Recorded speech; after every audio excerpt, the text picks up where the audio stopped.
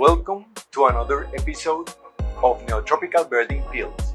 I'm Julio Delgado, the picolet birder. This time, we're going to talk about the king of the high Andean skies. For indigenous people in Colombia, the Andean Condor, Vultur gryphus, represents the warrior spirit of the ancestors, the guardian of the air, the mountains, and the snow peaks.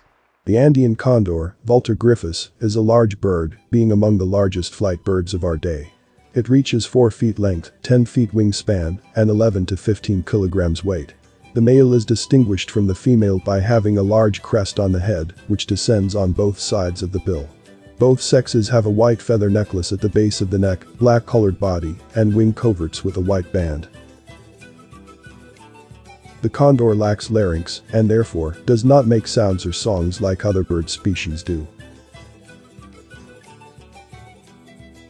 The communal roosting places, called condorers, are located in rocky places with cliffs that offer shelves for perching and for diurnal and overnight rest.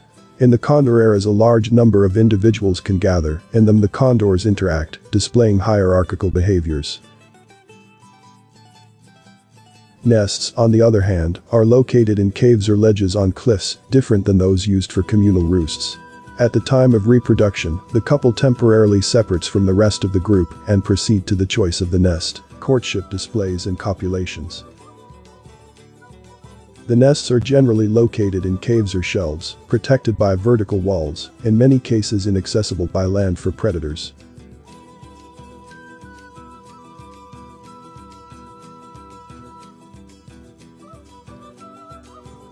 Gliding birds, like condors, benefit from the Andes topography that creates conditions for the formation of thermals in the air. Due to its weight, the Andean condor would have trouble taking off in flat areas. In other words, condors would be more likely to be predated by other animals or hunted by humans.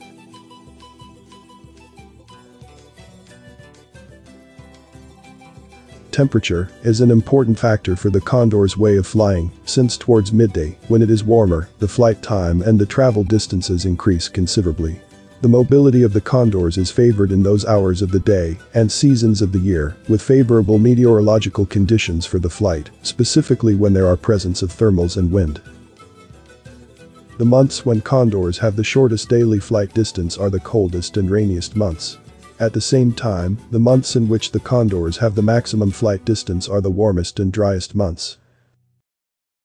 There are studies that recorded condor territories up to 600 kilometers long north-south direction and 100 kilometers wide east-west direction. Daily flights up to 200 linear kilometers also have been registered. The reproductive rate of the species, unfortunately, is very low. This is due, in part, to the prelay period of couple interaction that can be as long as 8 to 9 months, including courtship, copulation, and nest site search. The lack of stable and reliable food sources directly influences the possibility of starting a reproductive season. The low reproductive rate of the condor is also affected by the laying size, which is of a single egg, the long incubation period of approximately 60 days, and the long stay of the juvenile in the nest. Condors can take 6 to 8 years to reach sexual maturity. At the moment, the Andean condor is considered worldwide as near threatened. It is considered threatened in Peru, critical endangered in Ecuador, endangered in Colombia and Venezuela, and vulnerable in Chile. Very little is known about the population status of the Andean condor in Bolivia and Argentina. The causes of the great decrease in the number of condors are directly or indirectly generated by humans. Among the main threats to the species are the mistaken belief that it is a predator species, when in fact it is a scavenger, which has led to its hunting in large numbers. Also the intake of poison baits that are used to control predators such as foxes and cougars. The poisoning caused by the ingestion of lead ammunition left in carrion, the intake of carrion with high amounts of pesticides, and the decrease of their food, such as deers, tapirs, and other large decomposing native vertebrates. Why is it so important to protect and conserve the condor? As a scavenger animal, the condor plays a very important role in ecosystems, providing health benefits for the inhabitants of these areas. Eating the carrion prevents the spread of bacteria that could cause different diseases.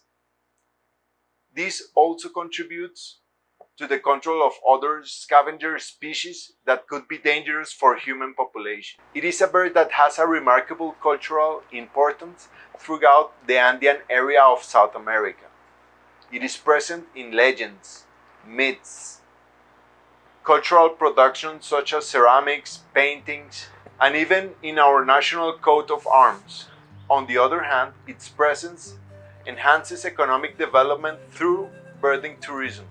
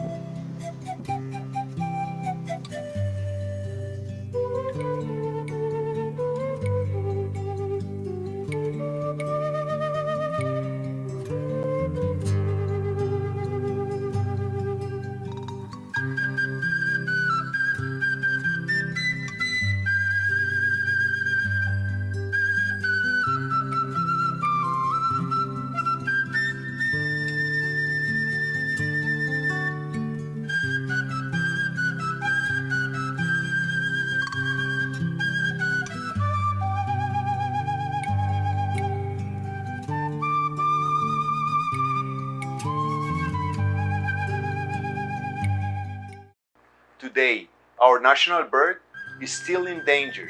In the 80s, the species reaches its most critical state, which was an estimated population of just under 60 individuals in Colombia. Between 1989 and 2013, 69 condors, 33 females and 36 males were released, which helped to recover the species, learn more about the condor, also educate and link indigenous and peasant communities that share its territory in the condor's protection. At this time, the population in Colombia is estimated between 130 and 150 individuals. You can see more details and links to articles about this condor reintroduction program in Colombia in the video description below. The education of the inhabitants of the regions where the condor lives is the key to avoid the loss of the condors due to non-natural causes, such as hunting, capture, and accidental poisoning. These shots of the Andean condor were taken during a apiculate birding tour in Puracé National Park at about 9,850 feet. Next to the condor, there were many black vultures, Coragyps atratus, attracted by the rotten meat. Puracé National Park is one of the best places in the whole Andes to see these majestic birds, since it can be seen from a few meters away when it lands on the rock where it's fed by the indigenous people. The Condor Rock in Puracé is the best place to admire this icon of the Andes. I hope you enjoyed this episode of Neotropical Birding Pills. Make sure you subscribe to our channel so you don't miss our upcoming videos. You can help us continue creating more Neotropical Birding Pills by giving us thumbs up, sharing our videos in your social media, and buying our merchandising in giftsforbirders.com. You can also donate in the PayPal link in the description of our videos. In case you were wondering which was the bird species in the picture next to me, it's a juvenile black-chested buzzard eagle, Heranoetus melanoleucus, another high Andean bird that lives in the Condor territories. This picture was taken in Perijá Mountains in Colombia. See you soon. Bye.